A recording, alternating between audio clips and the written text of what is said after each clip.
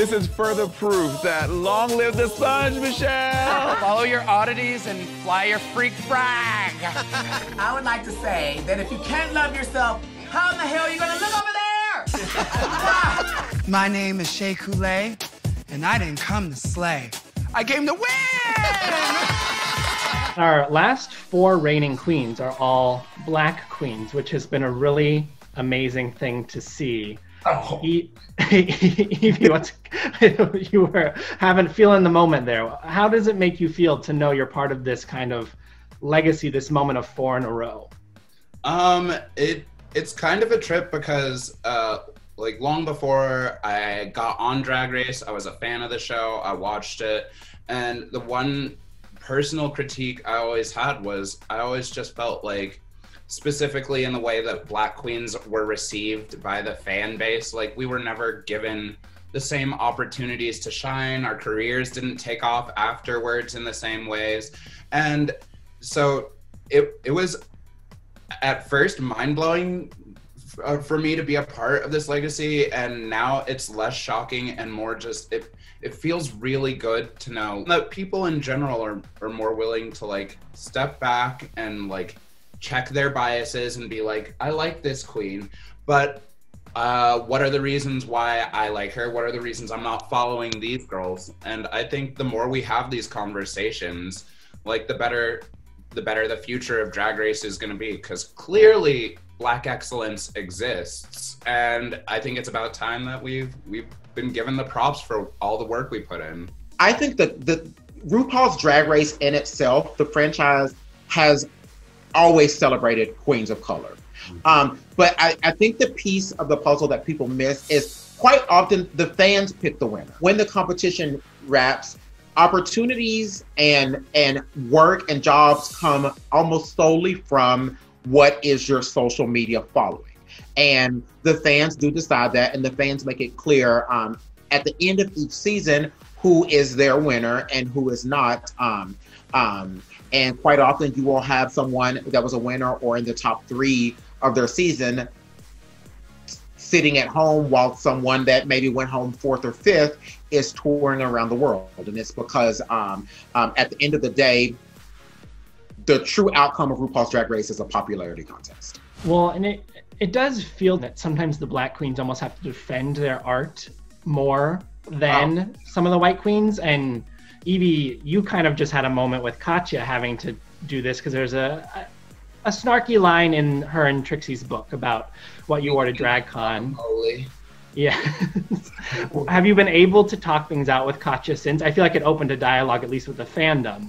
I'm glad it opened a dialogue with the fandom, which is the reason that I even responded to that like, because I think the fans deserve it more than Katya deserves it. And I think if Katya like wanted to like have a chat about how and why it's messed up that she decided to publish a book and include a whole non sequitur passage on why this one specific queen of color is garbage and why she doesn't look good and why her drag is bad, I would love to have that conversation with her, but she's still operating from her place of privilege where she, if you look at, just like Asia was saying, if you look at our follower counts, like she is doing way better than me. She's staying way more booked. She's being way busier. And I honestly just don't think she's at a place right now where she knows how to check her privilege.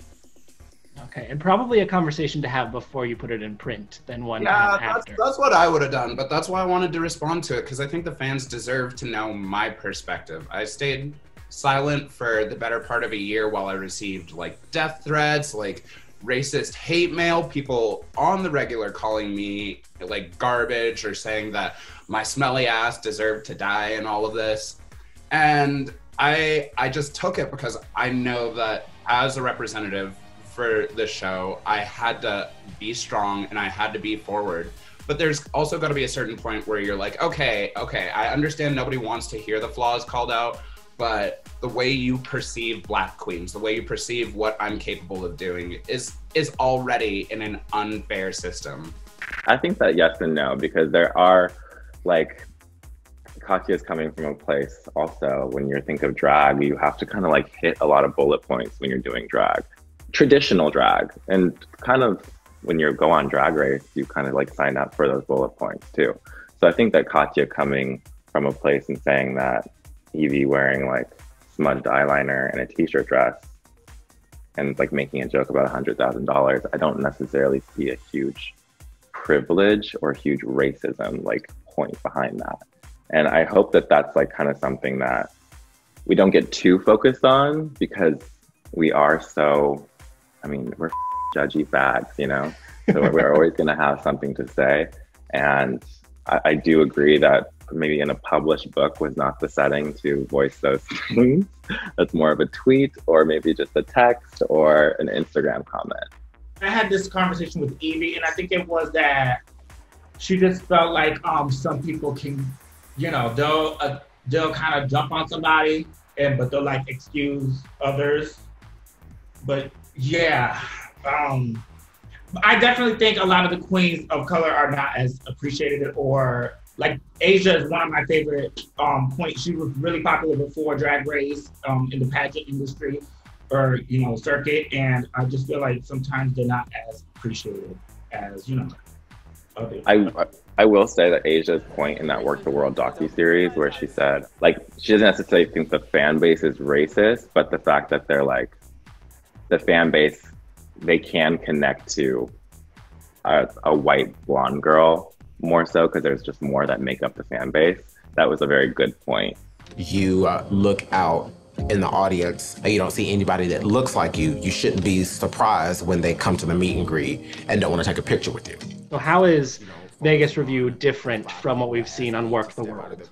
I mean, Work the World itself is just a different experience, because you go to sleep on a bus and you wake up every day in a different city. So you're kind of getting a peek behind the curtain at our lives and what it's like to be a drag queen.